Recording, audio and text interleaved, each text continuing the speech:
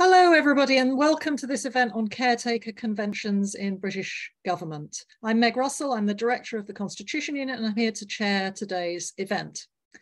As everybody here knows, we've got a new Prime Minister who took over a month ago today on the 6th of September, following a lengthy Conservative Party leadership contest over the summer. Her predecessor, Boris Johnson, had been forced out 2 months earlier following mass ministerial resignations, which themselves followed a failed vote of no confidence in him by the Conservative Parliamentary Party. Johnson announced reluctantly that he would go, and there was initially speculation that he might be replaced by a new caretaker Prime Minister, such as Dominic Raab. Ultimately, this matter was resolved by the party and government agreeing that Johnson himself would stay on in a caretaker role while the leadership contest took place. But what does it mean to be a caretaker Prime Minister or a caretaker government? To what extent is it clear what the limitations on caretaker administrations are in terms of policy decisions and activity? Is it clear what should lead the caretaker conventions to apply in the first place? And is it clear whether and why they should have applied in the case of Boris Johnson? Did he, during those 2 months, in fact respect what the conventions were? And does all this stuff need to be more clearly spelt out for future occasions? On the 26th of September, former Constitution Unit Director Robert Hazel addressed some of these questions in a very interesting post on our blog, which I hope somebody might put in the chat if you haven't already. But now we're here to explore them some more. And I'm delighted to be joined by a really stellar panel of people who know a great deal about this subject, who'll be able to explore some of these topics. We've got 3 speakers that you can see on the screen. Lord O'Donnell, Gus O'Donnell, is a crossbench peer who served as Cabinet Secretary from 2005 to 2011. He oversaw the drafting of the UK's Cabinet Manual, which comes as close as you can currently get to explaining the caretaker conventions. He also presided over the handover from Gordon Brown's administration to the coalition government of David Cameron following the general election of 2010. Lord Barwell, Gavin Barwell, is a Conservative peer and former minister and MP who served as Theresa May's Chief of Staff in Downing Street from 2017 to 2019. He was in that role during a similar period following her announcement that she would step down as Prime Minister, which was followed by the leadership election that led to the premiership of Boris Johnson. He describes this period, incidentally, in I think it's the last chapter of his book, which is highly recommended, his book called Chief of Staff. Professor Anne Tiernan is an adjunct professor at the Griffith Business School in Queensland, Australia. She's the co-author with Jennifer Menzies of Caretaker Conventions in Australasia, Minding the Shop for Government. So she'll be able to bring a refreshing, if also I think perhaps slightly disappointing, depressing, I meant to say, comparative perspective to our discussions. The panelists are going to speak in that order, with Gus followed by Gavin, followed by Anne, taking just about 5 minutes each for their opening remarks. And then we'll have a discussion among the panel for perhaps around 20 minutes. After this, we'll turn to you, the audience, for your questions. If you've got a question you'd like to put to the panel, please use the Q&A panel function that you can see at the bottom of your screen rather than the chat. Lisa James, who is here on the screen at the moment, is our Q&A facilitator, and she's going to go through the questions to select a range to put to the panel.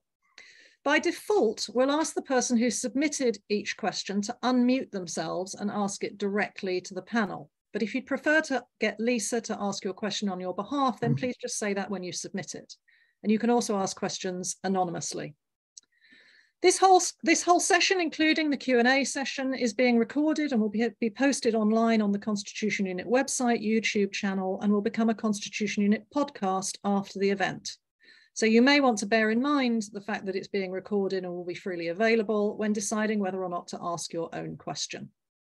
So with no further ado, let me hand over to the first of our panelists to get us going, Gus O'Donnell. Thank you so much for being here. Thanks very much, Meg. And can I say, first of all, I think this is a really important topic and it's very timely. And the reason it's timely is I learned during the putting together the Cabinet Manual that you can do a lot by having rules that are in place before a crisis to help you manage during a crisis.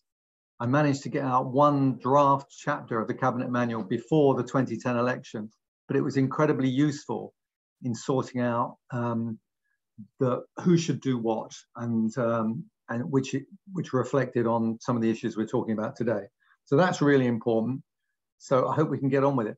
The Cabinet Manual itself, you mentioned, is our attempt to bring together the rules, the conventions, legislation, royal prerogatives, etc., as far as we could. And it's worth remembering that its status is not as great as I would like. David Cameron, who kind of released it in the end, said, Cabinet's endorsed the manual as an authoritative guide for ministers and officials, and I expect everyone working in government to be mindful of the guidance it contains. So it's mindful. I would have liked him to say to follow the guidance it contains, but mindful is what we've got, right? In my preface to it, I said, and I think this is very relevant, that we hope the Cabinet Manual will continue to play a useful role as a guide to the operations and procedures of governments. It will need to be updated periodically to reflect such developments. And I think that's one of the problems, that it hasn't been updated, and I would be strongly in favour of that. That's my second point. The question about caretaker is quite an emotional one. When I was talking to Gordon Brown when he was Prime Minister about this, he really hated the word, right? For him, caretaker implied a government that doesn't have full authority. And so everything you'll see around that time, the word caretaker does not appear in the Cabinet Manual, and there's a reason for that, right? So I think we do need to update it. Of course, the caretaker, let's come to the convention itself. It's a convention. Now, when I came to put together the Cabinet Manual, I asked some very, very clever people who understand law, and I should have asked you, Meg, as well, probably. What's a convention? And now there's a good question, and we could go on about that for a long time, but it's basically, well, what we all agree to abide by until we stop abiding by it. And so that, to me, is a very grey area. And but what we've got at the minute is, as best we can, it's in paragraph 229 of the Cabinet Manual, and it says basically that governments carry on, the essential business of government must be allowed to continue, but there are certain things where activity should be deferred. Ministers continue in office, and it is customary for them to observe discretion in initiating any action of a continuing or long-term character. And they go on to give examples about major policy decisions, procurement contracts, appointments, things like that. If decisions cannot wait, and we had examples of this, Alistair Darling going off to a Euro meeting during a Euro crisis, then you should consult with the opposition. Now, in fact, during 2010, I have to say all the politicians behaved impeccably. They all did what they should.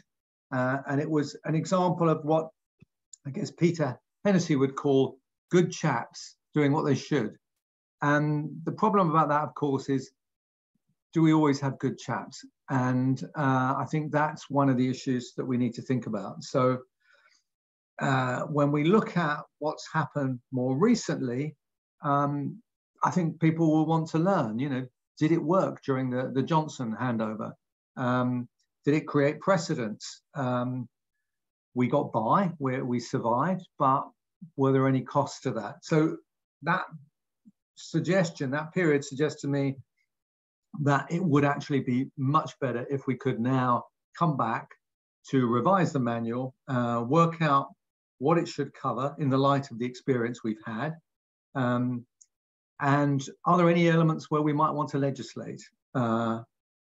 I think it's very needed, because we might have a period where there's a hung parliament next time, let's say, who knows? And it would be good to have this sorted out in advance. The period of government formation during 2010, I don't think should be regarded as a precedent. It was very quick. With hindsight, I kind of delighted about how quickly we got on with it. And again, politicians behaving incredibly well and decisively. We can't assume that will happen next time. So is there a way we can get this sorted out in advance?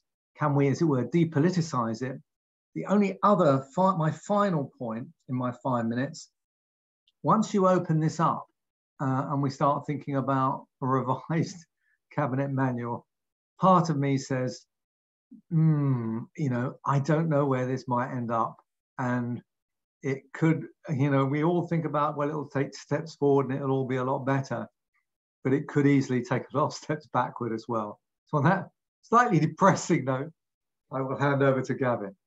Let me just, if I may, Gavin, before we turn to you, just ask Gus a point of clarification, because obviously the 2010 handover was more than 12 years ago now. And in response to your question about why you didn't consult me, I could say, oh, well, of course, I was far too young at the time, which would be a lie.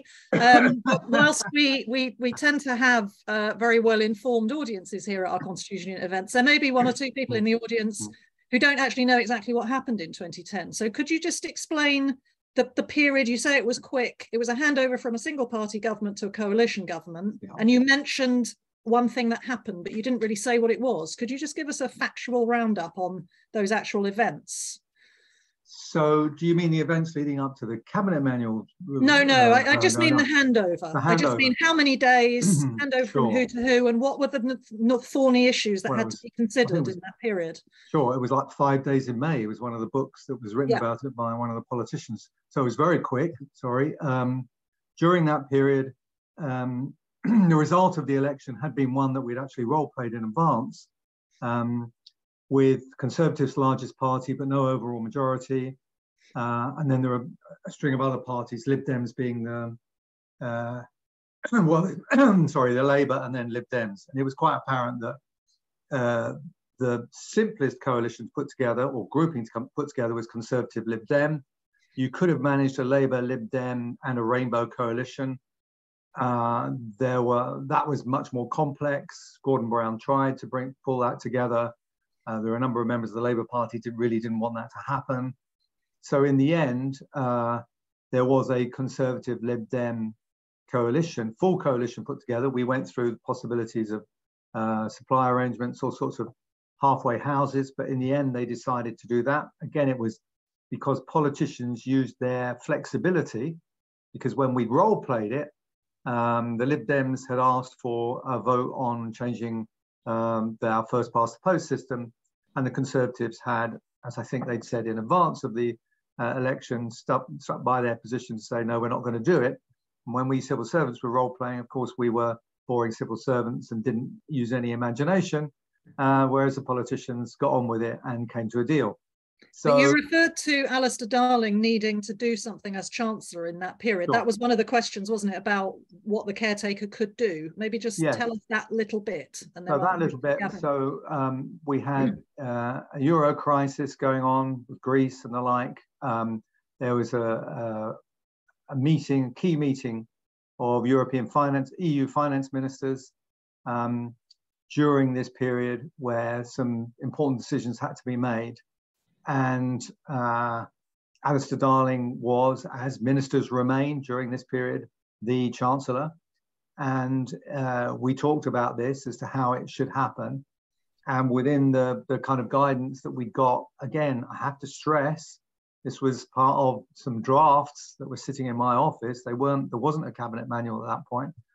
We talked through what I thought was the appropriate convention, was that he should talk to George Osborne. And they did chat. They came to a conclusion about what they should do, and Alistair Darling went off and abided by that. And it was, again, a real example of political cooperation amongst grown-ups who got on with it and did the right thing. And I think everyone was happy about the solution. So these things can work, but it did depend on the two of them being prepared to make it work. And, the question is, Alistair Darling could have gone off and signed up to anything, really. He had the formal authority and power to do that. Nothing stops him in our rules and constitution, but he chose not to, and to abide by the convention.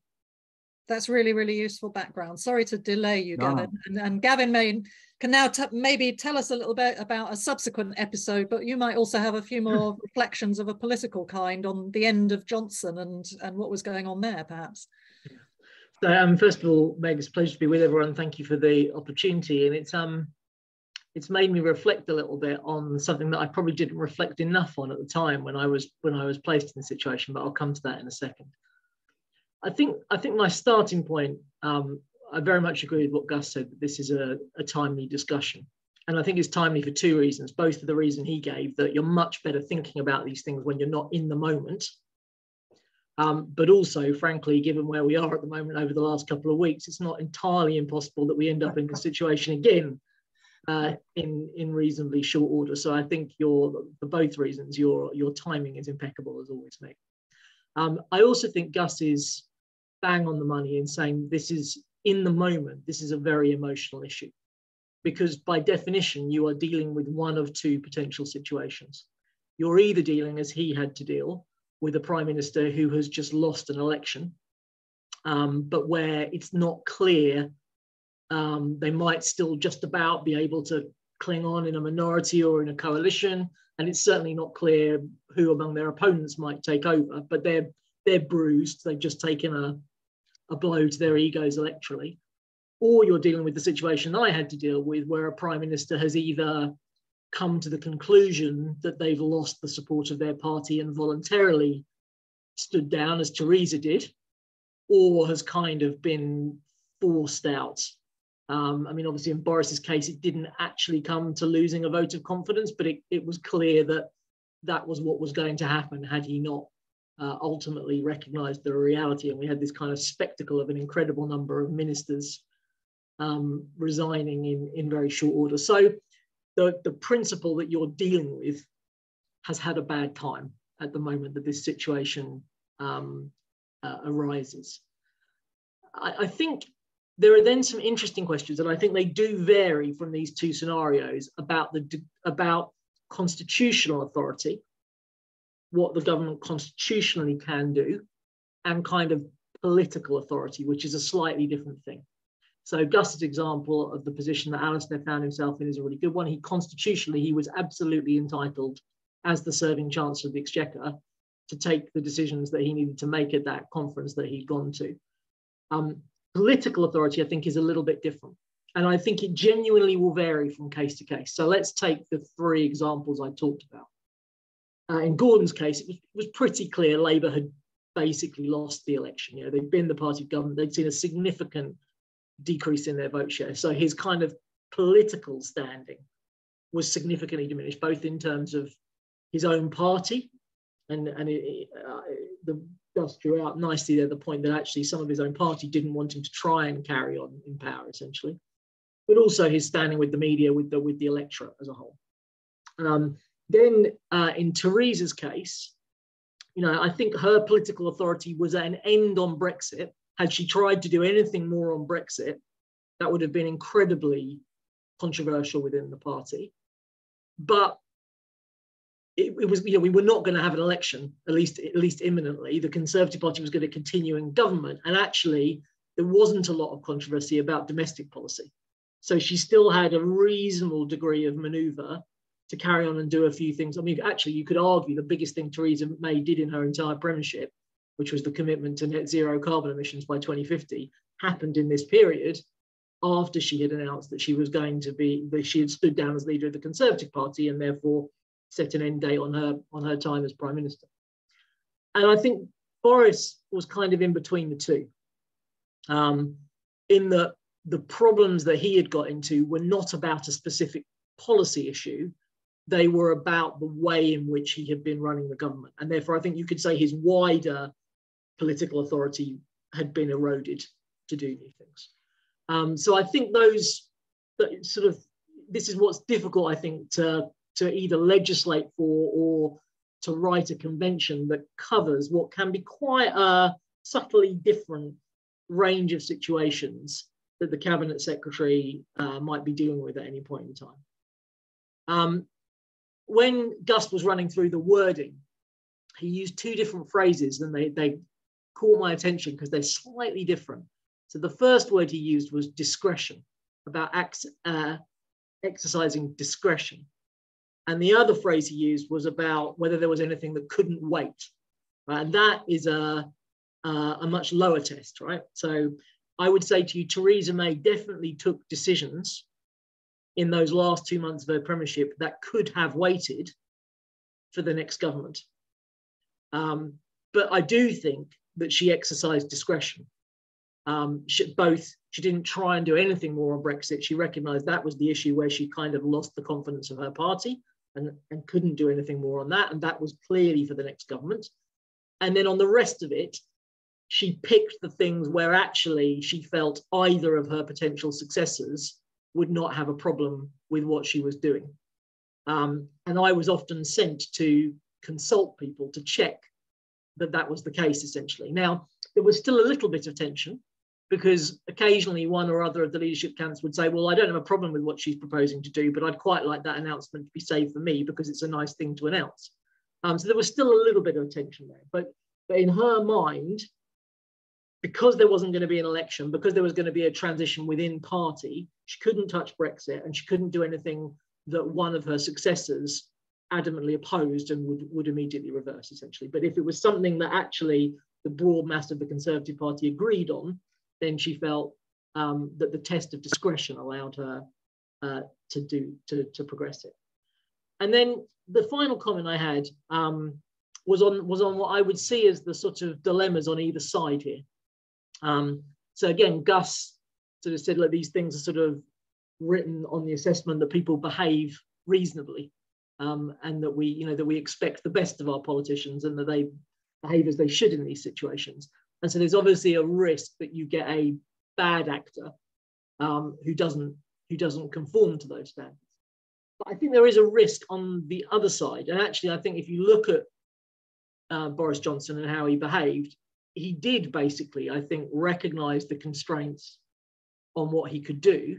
And if anything, the kind of criticism in the media and to a degree among the public was the country's we're in a very difficult economic situation here and we need to get on with decisions, and we've got a government that is refusing to do it. Now, you can look at this, I think, either way. Personally, I would say the Conservative Party put him in a very difficult position by having such an elongated leadership contest. If I had been sitting on the 1922 committee, I would have said, we can't afford to allow this to go all the way through to September. That's not a tenable position. We need in some way to make sure this process runs much more rapidly, get an earlier announcement that that minimises the length of period of this caretaker government, or whatever phrase you want to describe it.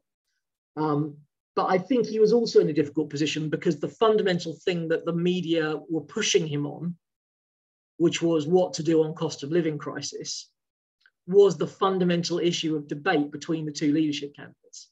And so, to be fair to him, and those people watching this will know I'm not necessarily a leading member of his fan club, but to be fair to him in this situation, if he had taken any decisions on that issue, he would have been taking sides in what was the active debate in the leadership contest, and he could not have had confidence that what he was doing wouldn't be unpicked by whichever candidate then subsequently won that election. So, if you like, I think there are dangers on both sides. There's a zombie government danger in a moment of crisis, and there isn't a constitutional problem because, as Gus says, if you could have argued that he had to take a decision, he would have been constitutionally entitled to do it, but he felt politically constrained. And then on the other side of the fence, you've got this kind of bad actor risk, essentially, that you're also trying to guide against. So I'm not sure if I've come up with any definitive conclusions there, but hopefully the historical experience is useful.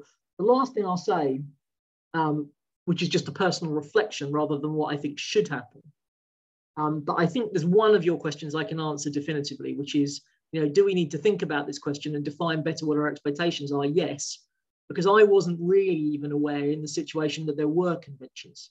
I certainly felt bound by, I understood there were political limitations on what Theresa could do in that situation, but I didn't particularly think about historical precedents or anything. And I mean, I hope that the civil servants that worked with me during the time I was chief of staff would feel that I tried to work very collaboratively with them.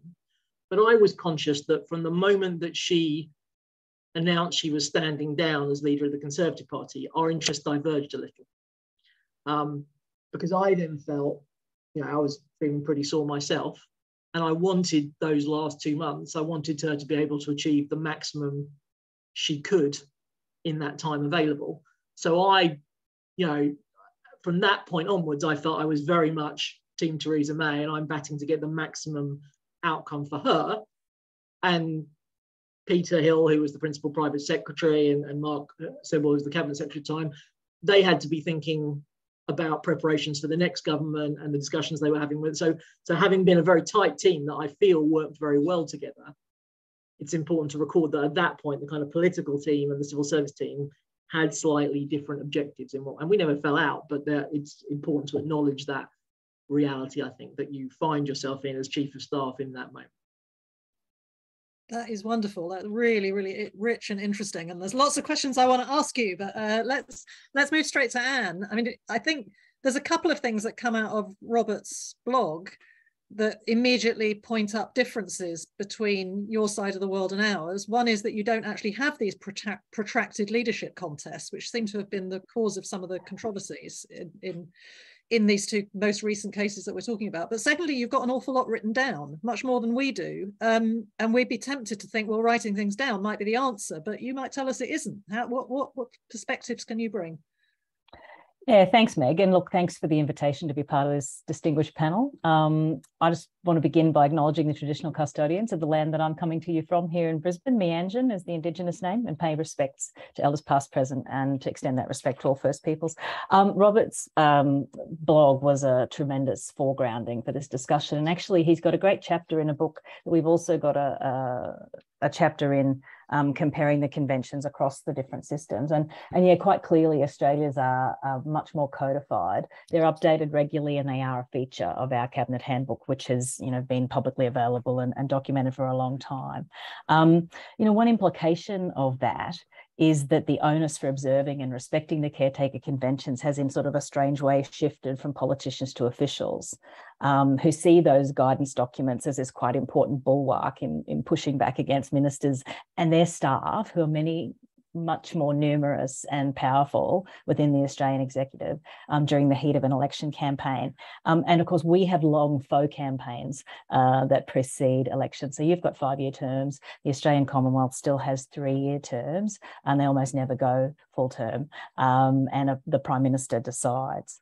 So I was really struck while you were talking that, it was only in 2015 that the former BBC correspondent, Nick Bryant, who's just moved back to Australia, described us as the coup capital of the democratic world. And we'd had 5 prime ministers in 5 years. But, as you've pointed out, Meg, despite the revolving door of PMs, the caretaker conventions didn't apply because the party's processes for changing leaders are so different. And here, the parliamentary party, not however few members of the political party determine the outcome of a leadership context. So Kevin Rudd gets replaced by Julia Gillard, and Gillard by Rudd a few reads out from the 2013 poll when they lose support. The same's true for Tony Abbott and then Malcolm Turnbull. And it's all done and dusted quite quickly and brutally, and the business of government continues. And then the deposed leader doesn't get to do anything in that period. They get to be humiliated and retire to the backbench, where they can become a miserable ghost, as our prime ministers tend to. So we've only ever had 2 cases of a caretaker prime minister being appointed. And the first, for people who might remember, was when Harold Holt disappeared while swimming off Cheviot Beach in Victoria in 1967. And this is really interesting to me in terms of the difference between Britain and Australia. Then the Country Party leader and the deputy PM was appointed caretaker prime minister until the Liberal Party could elect a new leader. And, we got quite a bit of Boris, and I follow your work, the Constitution Unit's work closely, but it's not clear to me why the deputy leader couldn't have become the caretaker until, even in that elongated process. So the second case we had, of course, was when the Governor-General, Sir John Kerr, dismissed the Labor Prime Minister, and he appointed a caretaker Prime Minister pending a federal election. So our guidance documents are really clear. They've proliferated, as I've said, but it's really covering the election period. To Gus's point about the potential for long periods post election, we had a hung parliament in 2010. It actually took 2 weeks to form a government. In New Zealand, it can routinely take a lot longer than that. And so the rules have evolved, the conventions and the understandings have evolved to accommodate that. And I think increasingly we've seen the decline of support for the major parties and the rise of independence, and that's likely to be more of a thing. I think the presence and the awareness of the conventions, because they have been codified and available for a long time, means that people are familiar with them and they have that flexibility. And this is the trade-off, isn't it? Codification versus flexibility. How do we think about that? And it was the case that an experienced public service remains so important in being able to bring those issues to politicians' attention, but also, as Gus has pointed out, the good chaps who are prepared to act like grown-ups in a very fraught environment that Gavin's characterised so well. The principles here are very similar to what Robert outlined in his post, avoiding major decisions, contracts and significant appointments, and just generally not binding an incoming government. An issue that's become very significant here is avoiding miring the public service in political controversy, inhibiting its capacity to serve current and future governments. And in many ways, codification has become this defensive posture to hyperpartisan politics.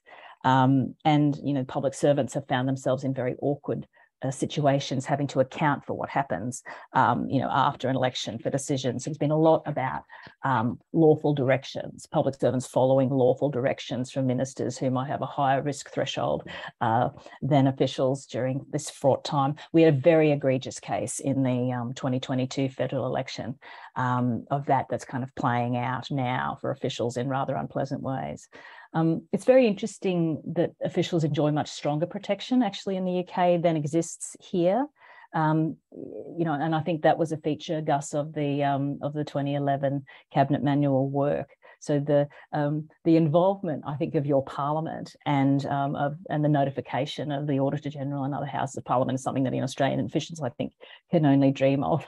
And the idea that the Parliament might have a role to play in the scrutinising the Cabinet Manual is, I just don't think would be on the cards here, although perhaps this new federal parliament that we've now got, much more diverse, might allow for that. Codification has not, afraid, deterred people from stretching and, flagrantly breaching the conventions. And this was the depressing thing that Meg alluded to earlier. Significant appointments are the thing that has, it's been lots of other things at different times, but significant appointments is the thing that is becoming a big issue here in recent elections. So the Morrison government brought forward many appointments to tribunals, that weren't even falling due, and really tried to bind an incoming government for a long time, which is very unreasonable, I think. And I've that sense of exercising restraint has been diminished quite a bit. And I think, in thinking about tonight my time, I think that kind of highlights a convention that we should perhaps talk more about, that one of collective responsibility. So, predominant prime ministers run around doing what they're doing. Sometimes they get replaced, but actually, quite a bit of the overreach could be, I think, moderated by some cabinet colleagues having a stronger position about this and about the long-term consequences. We know that the sanctions for breaching conventions are moral and political, but in the end, the final arbiter of the standards is the Prime Minister, and I'm not sure there's a way around that. And we've seen some amazingly nihilistic behaviour from governments facing electoral defeat. The 2019 federal election was pretty diabolical. And what's interesting is how even if they cling to power, that legacy can haunt them through the subsequent term and then lead to, what we saw here in 2022. So I can think of lots of examples of that. And I wish that we could have the conversation with politicians about, you know, what seems like a short-term expedient decision in the heat of a campaign can actually dog you for a really long time. And in fact, you know, integrity and accountability and trust were decisive themes in our election, most recent election. The push for codification can have unintended consequences, I think, and the one that we point to in our research is really the extent to which the officials are really stepping in does risk undermining that mutuality and reciprocity that political actors feel. I've got my eye on the time, Meg, so I'll kind of stop there. But, you know, there is a real job to do. I was really interested, Gavin, that, you know, you didn't feel that it was so explicit for you. There really is a job to educate people. And I think, too, particularly the media, who really don't understand the caretaker conventions at all. And I know Gordon Brown, you know, faced that experience, you know, being criticised for when he should resign and so on and so on. They really don't understand it very well. So it's important to have a debate about it so that we can lift the level of public awareness. That's really interesting. Thank you, Anne. I've also got my eye on the time, and I do want to make sure that we get to the audience questions in good time. I can see that there's a few in the Q&A box. I would encourage more people to submit their questions now. And in the meantime, I'll try and entertain the panel with maybe a couple of kind of broad areas that I would love to dig in more on, one of which you've sort of invited me to do there, Anne, which is the effects of codification. And Gus, you say that things should change and that we should review what's written in the cabinet manual. It would be interesting to know what you think, what proposals you would make as to what should be written and how much should be written. I mean, it seems to me there are at least a couple of areas here. One is, when should the convention apply? In what circumstances? Should we spell that out more? And I was triggered by Anne mentioning Harold Holt, which of course is a fascinating case. To think about Harold Wilson in relation to what Gavin said, that there's always a degree of emotionality around this, you said. And undoubtedly, I mean, I have to sort of be a bit inventive with Harold Wilson. I mean, we all know after the fact that Harold Wilson resigned because he was ill. And clearly in those days, there was a very fast turnover. There was no member ballot. James Callaghan took over, all very smooth. If that were happening now, if the Prime Minister were ill and said, I'm going to step down because I'm unwell and I need a successor, I don't think there would be any suggestion that there was no confidence in Harold Wilson or somebody in that situation. It's emotional, but I don't actually see why in that situation you would have to be a caretaker. Whereas the May situation is a bit different. And as you said, Gavin, the Johnson situation is a bit different to that. So writing that down is one challenge, Gus. And then there's what the actual rules should be. Do you have specific proposals? And then I'd like to bring Anne in and say, do you see, and I guess Gus as well, do you see a problem for officials actually policing these boundaries? Do we begin to get into unintended consequences, as Anne said? Well, I mean, I would argue very much that the reason for the change is a lot of the stuff around the so-called Caretaker Convention is all written about change of government for hung parliaments. It's not about the thing that Gavin was talking about, and that, you know, I've been through, you know, John Major, Margaret Thatcher, Tony Blair, Gordon Brown. I mean, you know, the change of Prime Minister within the same party. And I think that's an area that it could confront well. And I think a part of that, as Gavin was kind of hinting at, which I would dearly like to happen, was for both parties to think about the procedures they have for electing a new leader. I think, God, please, you know, can we sort that one out? I think that would be really important. And then in terms of the conventions itself, it would be good just to have a few principles in there about, you know, what constitutes the right sorts of issues that go there. I mean, everything in the cabinet manual was very much fought over, and you know, it's politicians want to maintain as much discretion as possible, is the honest answer. And sometimes that makes a lot of sense, but it's a question of, can there be guardrails? You know, can you say, look, you know, within this is the area of your discretion, which is the point that's in there at the moment, but here are things which aren't. And we've tried to spell out some of them, but I'm not sure. I think a good debate about what those things should be, and actually that bit about appointments, I think is very important. You know, you just need to look at the US and see stuffing the Supreme Court. You know, it can be absolutely massive, those sorts of appointments. And it can be very difficult for a civil service trying to maintain the impartiality when you have a view. And the trouble with this is, you know, if a new lot, people start changing these things, start changing civil servants, then once you've done it, you go down the Australian route very quickly, because the new politicians coming in can rightly say, well, hang on, you weren't appointed in an impartial way. You were appointed by the last lot because you agreed with them, or that's what they might say. And therefore, off you go. I'm getting someone in that agrees with me. And the whole thing cascades out of control. So I think, to me, that's a really important thing to try and keep hold of, that essence of keeping appointments away from all of this.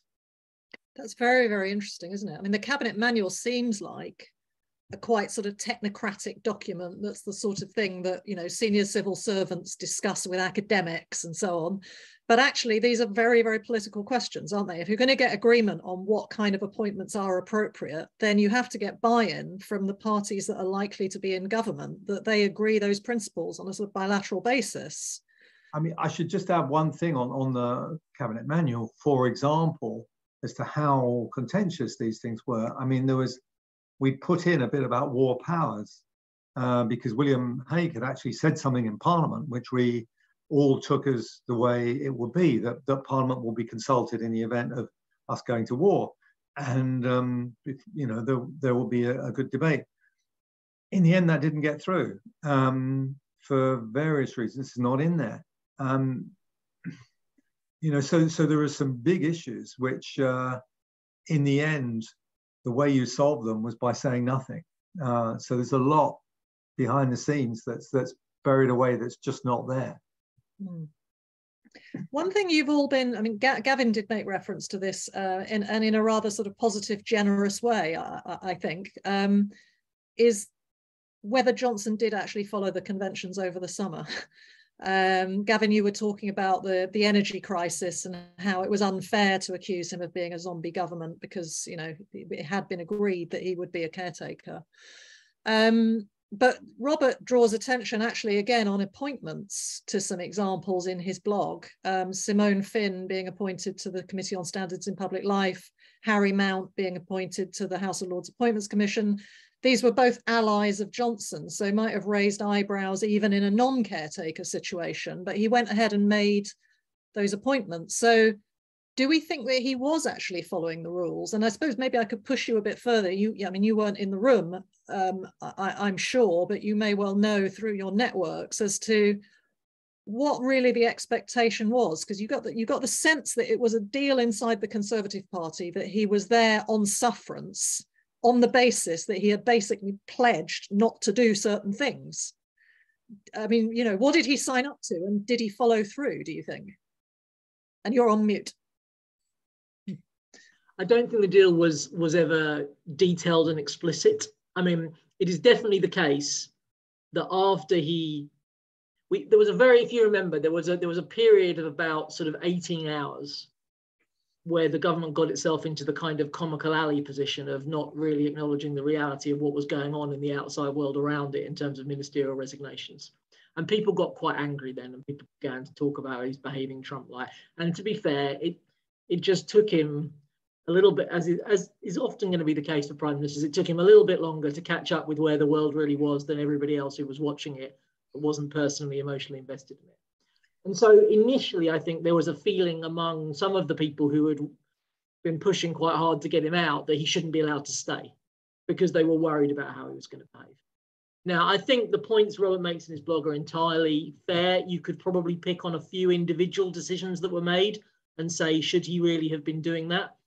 But I think you would be hard pressed to argue over that period that he kind of consistently overstepped the mark on the policy front. And that's what the Conservative Party didn't want him to do, essentially. So, yeah, I think you're absolutely right. There's the odd decision, most of which, I've been generous so far, but if I was being unfair, the things you've mentioned are often about his ability to either protect himself against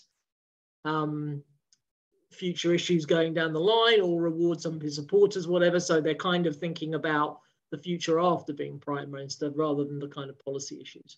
But I think if you asked most of the country, their frustration would have been the opposite, that we went through this period of kind of zombie government when they were desperate for things to be got on with, and we weren't able to do that. And that's my point really about the concerns people have here are on both sides of the equation. I mean, coming back to your question to Gus, just very quickly, my view would be that there are three types of situations as I would see it. There's what the original thing was written for, which is hung parliament. There is a prime minister goes because they have lost the confidence of their party, either because the party has formally said so, or the prime minister has sort of jumped just before they were about to get a shove. And I think that's not the same as the hung parliament scenario, but some of the same issues arise there. Then I think there's the scenario where the prime minister is ill or just retires at the end of their, they decide they've had a long enough stint and it's time for someone else to go. And then I don't think any of the issues really arise at that point. I mean, if you think about something recent in UK history, we had a short period where Dom Raab essentially acted as prime minister while Boris Johnson was sufficiently unwell and in hospital and unable to perform the duties.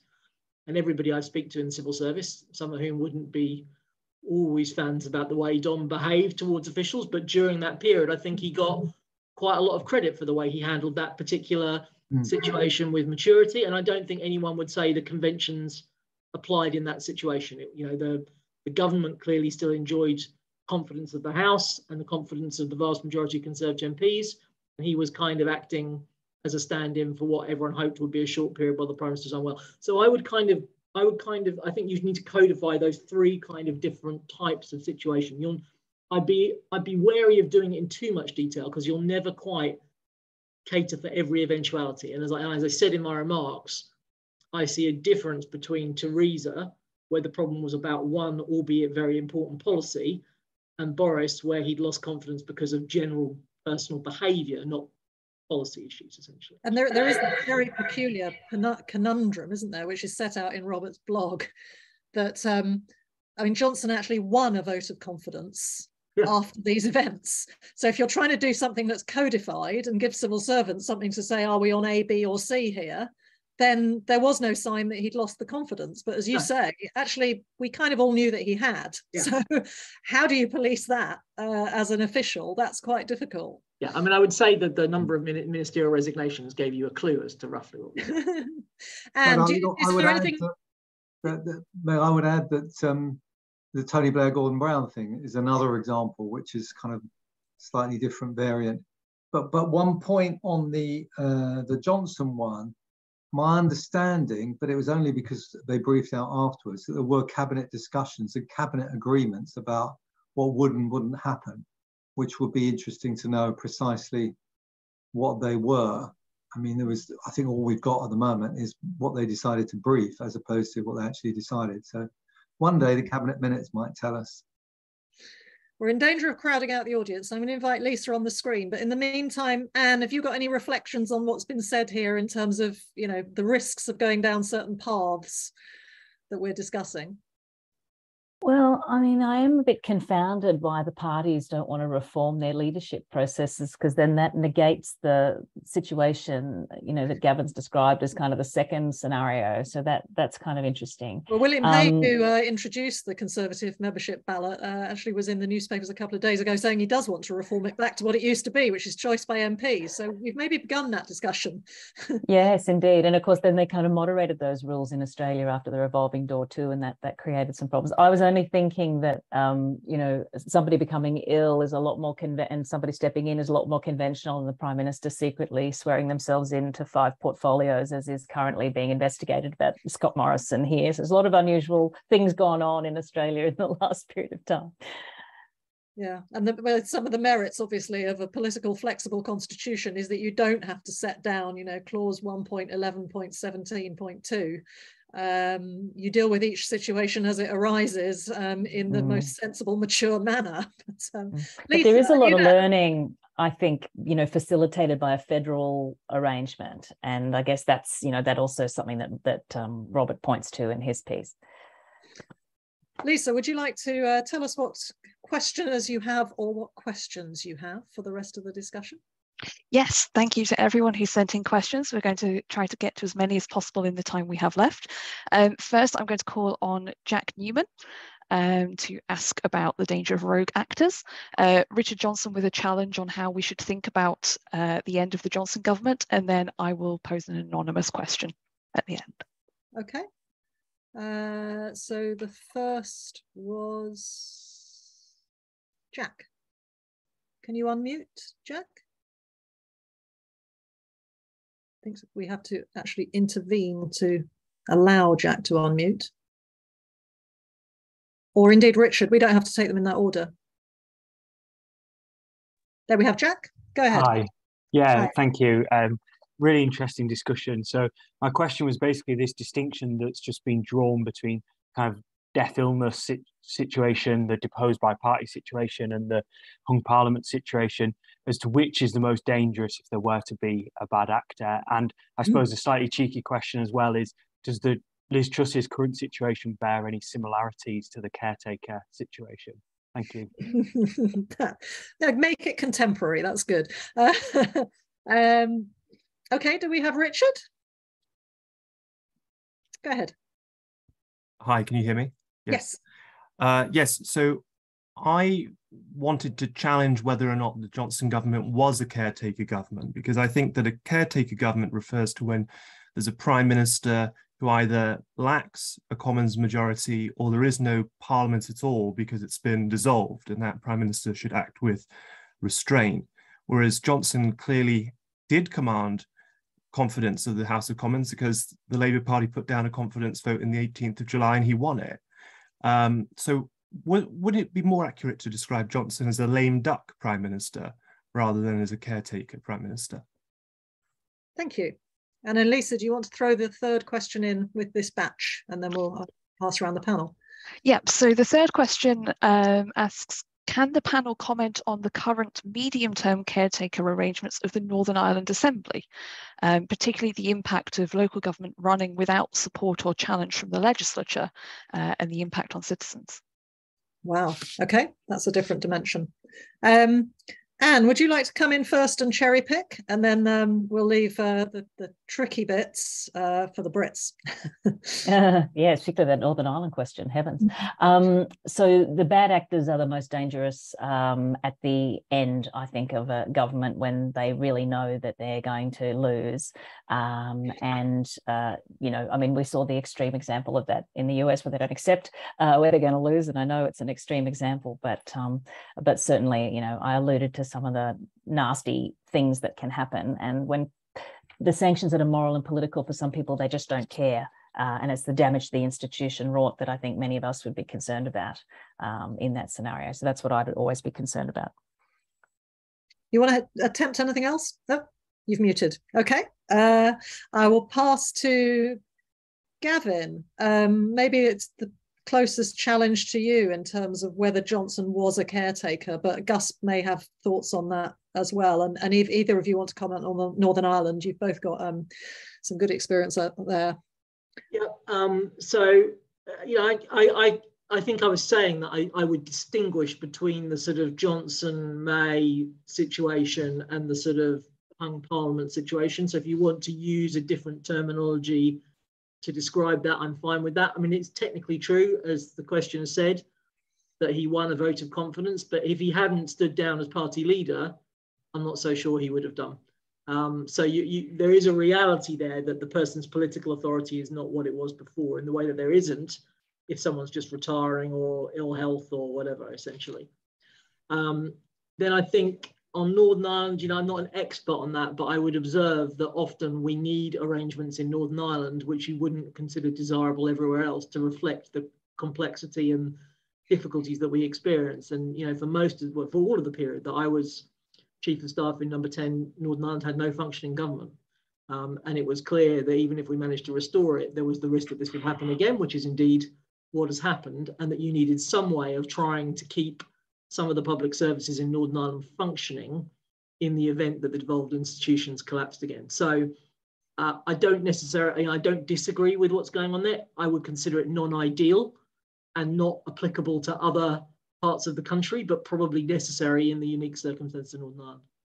I wonder, Meg, whether I should also answer the question about Liz Truss and save Gus from having to, he's nodding enthusiastically. Yeah, that would be great. And actually, I was going to say, do that, but I was also going to say, do you actually agree with Anne that the most dangerous, I mean, it's a sort of, it makes total sense that the most dangerous situation is when one party is passing the baton to an opposing party. But actually, have we reached a point where one faction in the Conservative Party is going to be likely to take a scorched earth attitude when about to be replaced by another? So I don't think the party transition scenario is necessarily free from danger, but I agree with Anne that the more likely and more potentially fundamental dangers are in a post-election scenario, because in the post-election, Boris Johnson's argument, for what it's worth, I don't agree with him, but his argument against his internal critics of the Conservative Party was the people are still on my side. And you've all been forced into a panic by the herd instinct of the media, but the public are still with me. Whereas in an election scenario, there's no room for those arguments. The public have spoken. They've clearly said this is where we stand. And so I think the damage to democracy is even greater potentially if you've got a bad faith actor at that moment in time. But in terms of the current Prime Minister, I don't think we are in that situation. We're not in either of the scenarios yet. We're certainly clearly not in a post-election scenario. And we're not yet in a scenario where the Conservative Party has said that it's lost confidence in her, or enough people have come to see her privately that she's come to that conclusion. She is clearly in a very difficult political position. And I think that difficulty stems from two things. One, whenever a government is forced to U-turn on one of its key policies because its own backbenchers won't support it, once they've learned the taste for rolling the government over, they often develop a taste for that. So there's a problem of authority with her own backbenchers, and then there's a problem of authority with the public. If you look at the latest opinion poll, I think a net approval poll in the poll I saw yesterday was worse than Jeremy Corbyn ever got. So that's not a good position for any Prime Minister to be in. So she's in a very difficult political situation. But none of the MPs that I speak to at the moment, I think they're all of a view she's got to be given a bit of time to see if she can recover from this situation. She's clearly got off to a very bad start. Is she able to recover from it? Yes or no? Now I'm skeptical about whether she will be able to. But the key point here for our discussion today is that the mood of her colleagues is to give her an opportunity to do that and potentially to form a judgment down the line. So I don't think right now any of the kind of situations that we've been describing in this conversation apply. You would just say she's a Prime Minister in a lot of political trouble right now.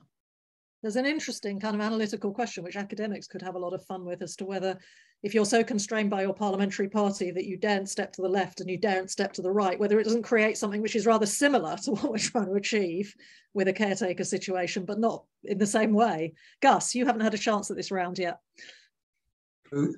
Just on the rogue actors bit, I think that's absolutely true, and I did refer to needing politicians to behave well. There is another aspect to this that people don't pick up on, which is that during those talks, when you've got a hung parliament, I think this is one of the important things, there can be some massively important decisions made of a constitutional nature.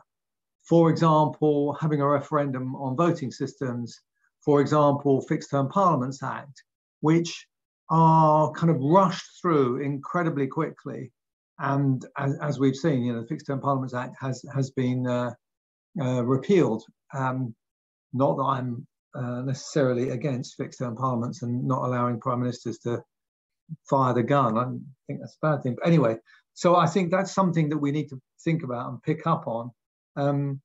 I would just say on Northern Ireland, I mean, there's one thing to add to what Gavin said is, and I'm really pleased you're here, Gavin, because I didn't want the other question, is that God bless the civil servants in Northern Ireland. I mean, it is amazing that we carried on for so long, but there are serious constraints. And actually, the person who you should talk to if you want to go through what it's like to be in that situation is someone you may have heard of recently.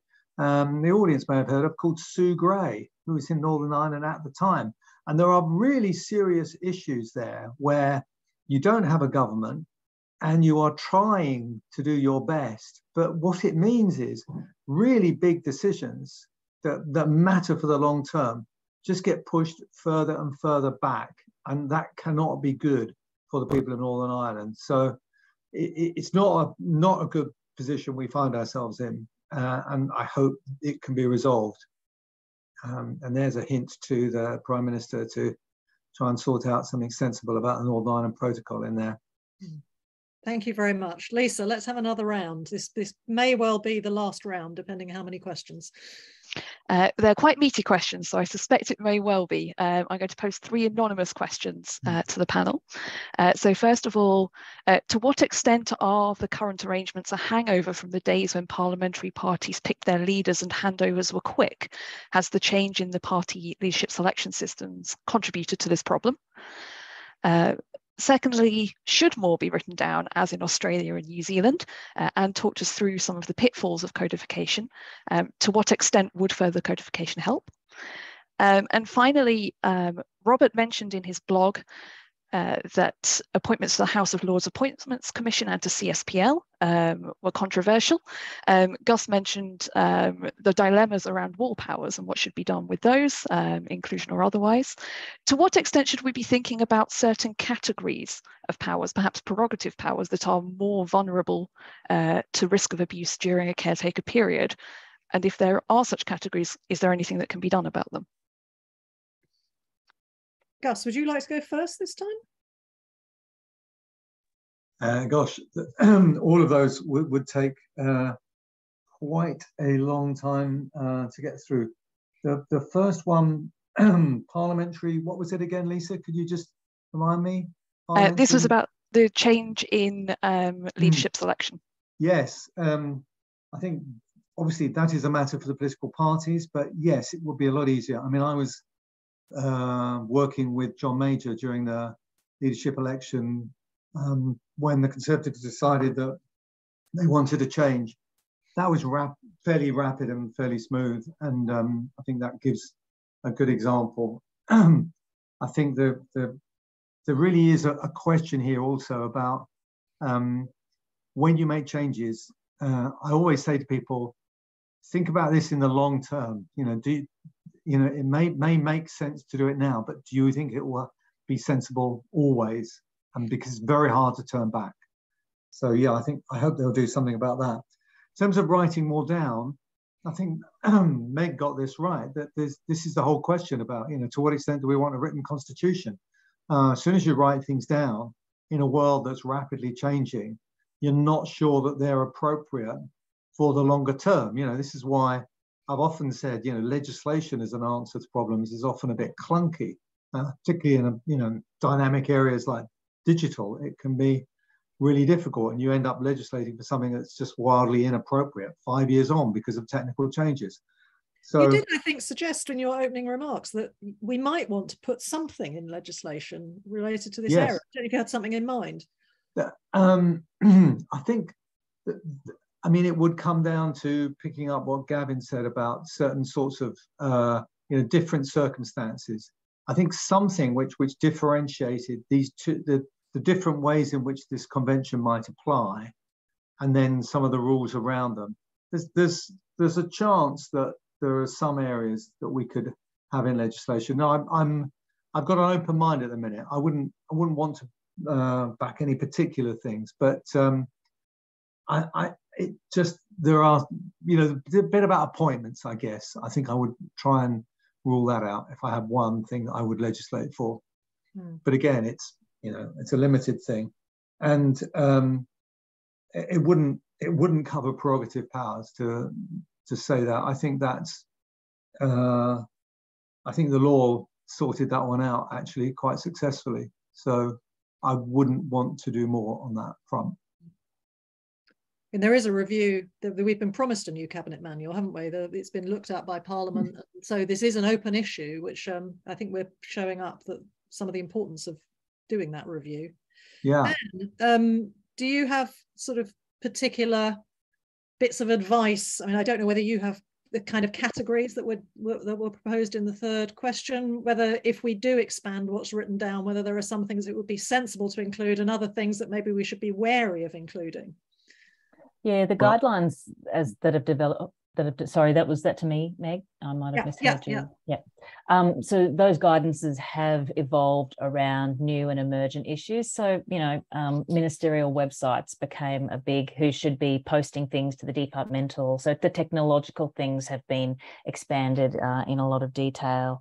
Other things. The appointments one is something that I think will be grappled with because it was just so untrammeled, just so unleashed in that period, and Labor's really grappling with how to. The Administrative Appeals Tribunal is one that's just been completely stacked, and they're grappling with how to deal with that at the moment. I'll just quickly, before I let Gavin have a minute, what are some of the benefits of codification? Well, a good one of them is the institutional memory, actually, with people turning over and with the socialising of people to arrangements and how we actually want these traditions to work. So there are real benefits in that, so that people can understand them, can they are some. I mean, the sort of Prime Minister and Cabinet runs a bit of a hotline where they provide advice and a bit of a war room to agency heads to give them advice, help. So many of us had forgotten the example that Gus mentioned. I can think of troops being committed to Iraq in 2004, where John Howard said, and it was during the caretaker period, I don't have to consult with the opposition on that. There's nothing that says that I do. I'm still the government. So but our memory of the examples kind of is lost. So they can be really useful for that point of view. And I think elaborating it with examples can help people to think it through, whether you include that in the formal guidance or whether that becomes some part of the briefing and support that you provide people in the lead up to these scenarios, I think is worth considering. But as Gus and Gavin have both said, politicians hate to have their discretion crimped in any way, shape or form. And in the end, it's impossible to get around that principle of parliamentary sovereignty, isn't it, as it should be. So how do we encourage better behaviour? And I think you guys have been doing some really good work on that in trying to give attention to those kind of questions. Thank you. And then Gavin, you have the final word. So I mean, the first question is the easiest one to answer, which is the change in party electoral systems definitely hasn't helped, because it means in those scenarios you've got a much longer timescale that you're dealing with the issue than you would have had historically. And I very much hope that we'll see change there, particularly when parties are in government.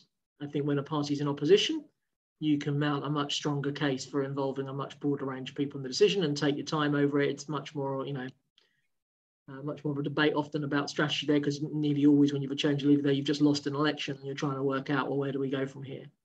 But I don't think it serves the country well to have the kind of 3-month hiatus that we had over the summer, even in normal times, and we weren't in normal times in this situation.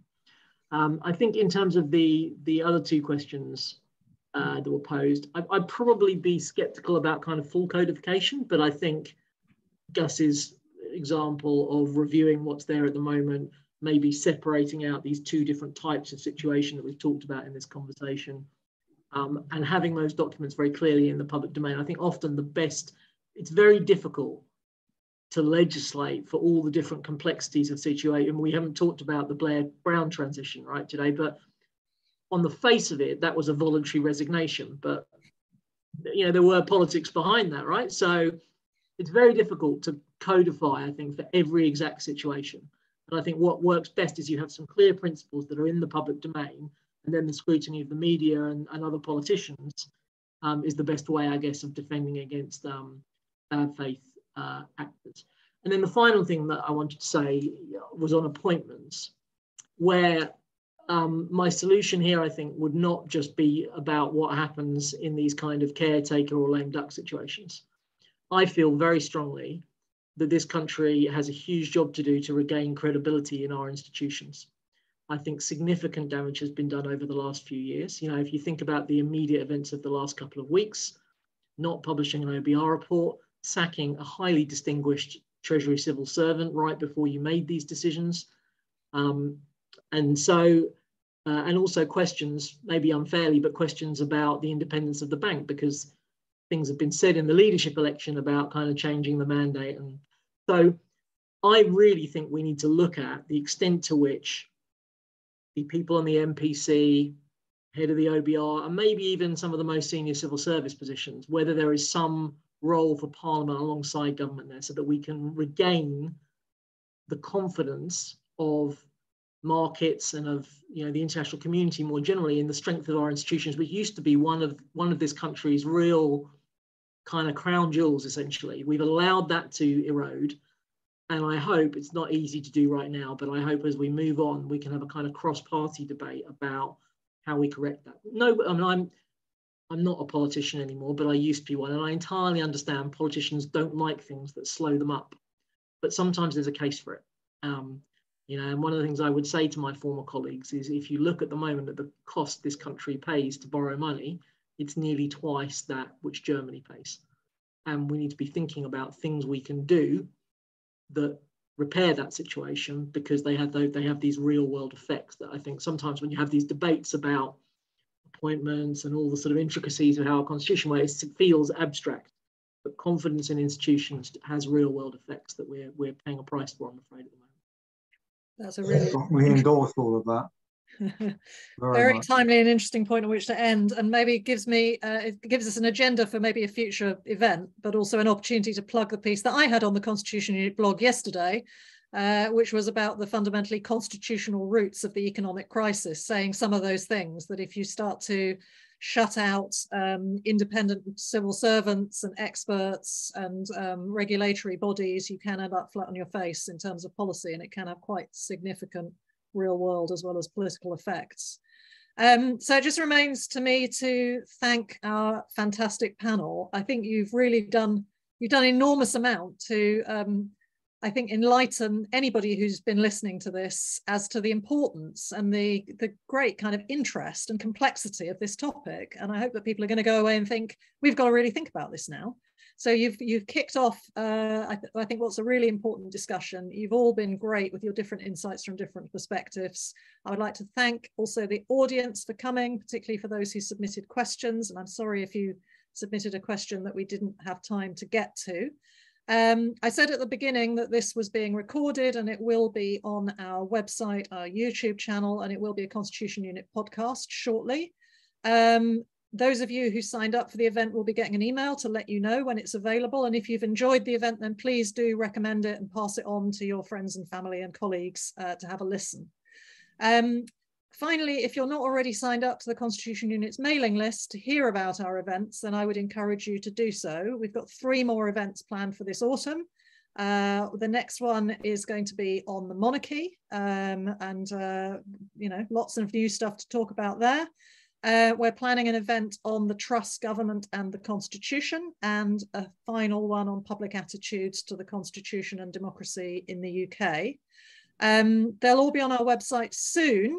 But if you'd like to receive a message alerting you to them when they are put up, do please go to our website, select Get Involved, and then click Subscribe in order to join our events mailing list, and you'll be the first to know. So that's it from me. Thank you all again, and until our next event, goodbye.